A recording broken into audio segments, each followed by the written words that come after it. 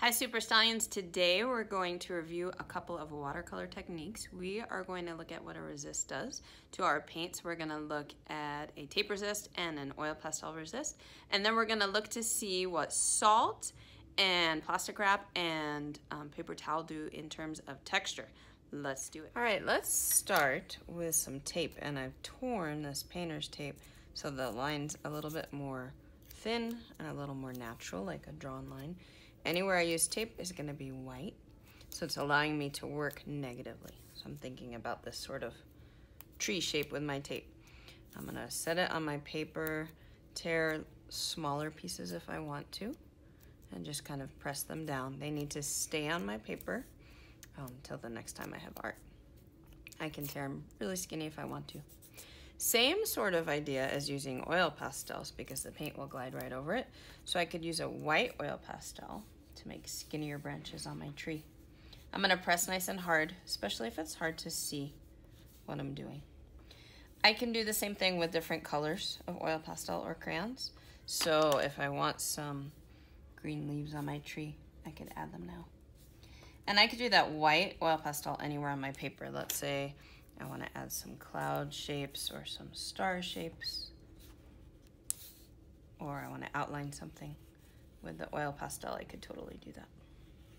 Then I'm going to start painting. I'm going to use my big red brush and get my color nice and mixed in the paint set. I know that I don't mix colors in the paint set, but that I certainly can on my paper. I'm going to start painting on my paper. To make bright colors, I'm going to use lots of paint and less water. Not so it's sticky, but so the color's nice and bright. If I want to mix colors, I'm going to remember to rinse my brush off before I get my next color, and then I can just let them mix on my paper. If it's too much of a color, I'll just switch to the next one.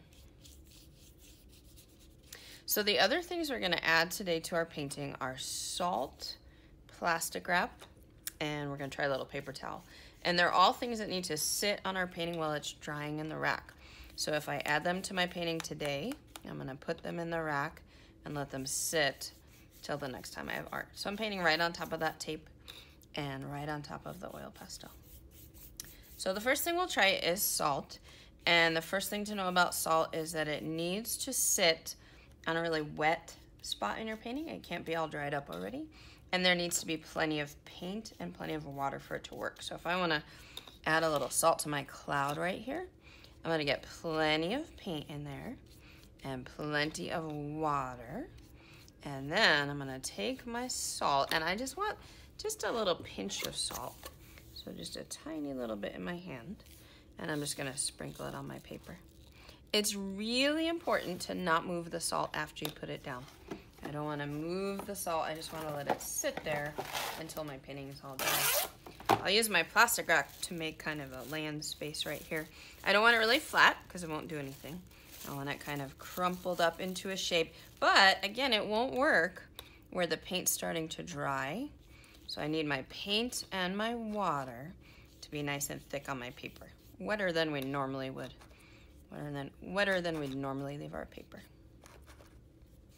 Once it's nice and wet and there's plenty of paint, then I can crumple my plastic wrap up, kind of set it down real gently, and let it sit. Again, if I move it, just like the salt, it's not going to have the same effect. Last thing we're going to look at is paper towel, and I've torn up some paper towel, and I can just kind of set it in wet spots. Or if I have a particular spot I want it to sit, again, I'll get plenty of paint and let the paper towel sit right there. Again, if I move it, it's not really going to give me much texture. It's not going to do a lot. So I'm going to let these sit, and then we're going to look at them tomorrow after they're all dry.